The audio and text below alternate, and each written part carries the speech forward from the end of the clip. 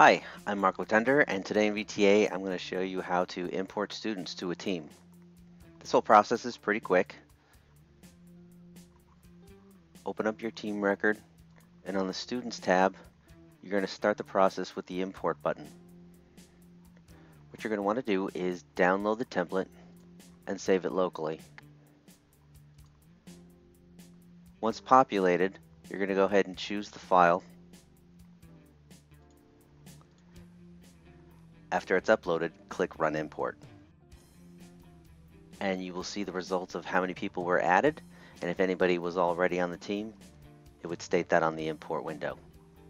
You'll close your window, and your students are in.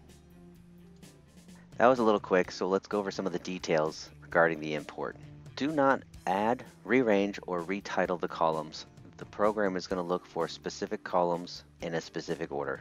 Do not save it as an XLSX file, keep it as XLS. If you do by chance save it as an XLSX file, the system will let you know that right away.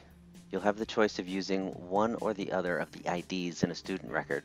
So that's going to be either the student ID or their learner login ID. To load the import template, you can choose to use either an export from the student grid, or if you're going across sites, you could use the Find Student grid, filter it down, and export that out to Excel so that you could use all these IDs in your import template. So opening up my import template, you can see I've got a student ID, a learner login ID, student name, and an assigned date. So as I mentioned, you only need to use either the learner login ID or the student ID. You don't need both. The student name is just there for your purposes to make sure that you've got the right person as you're working through your template. You can choose to set a specific team assignment date. If it's left blank, then the current date will be used for their team assignment date. So if I wanted to populate this real quick, and I've got an extract from the Find Student export, I can copy my IDs, and now I'm either going to choose Paste Special Values from the right-click menu, or if I choose Paste Special, choose Values. So if you're going to leave the current date as the team assignment date, there's nothing else you need to do. The template has the IDs that it needs. So back in the system, if by chance you do have some bad information in your file, the system will let you know that during the import process.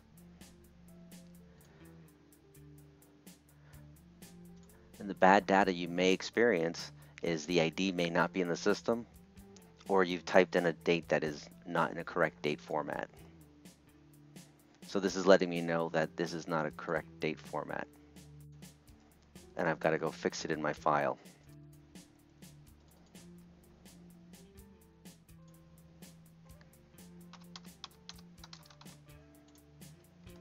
With the date fixed, if I try that again,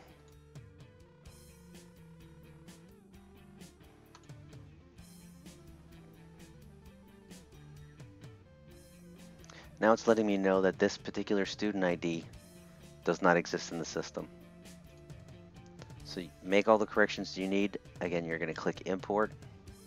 If you need to download the template, it's available for you.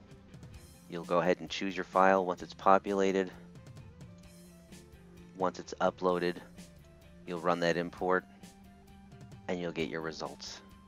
And that's how you batch import students to a team. Thanks for watching.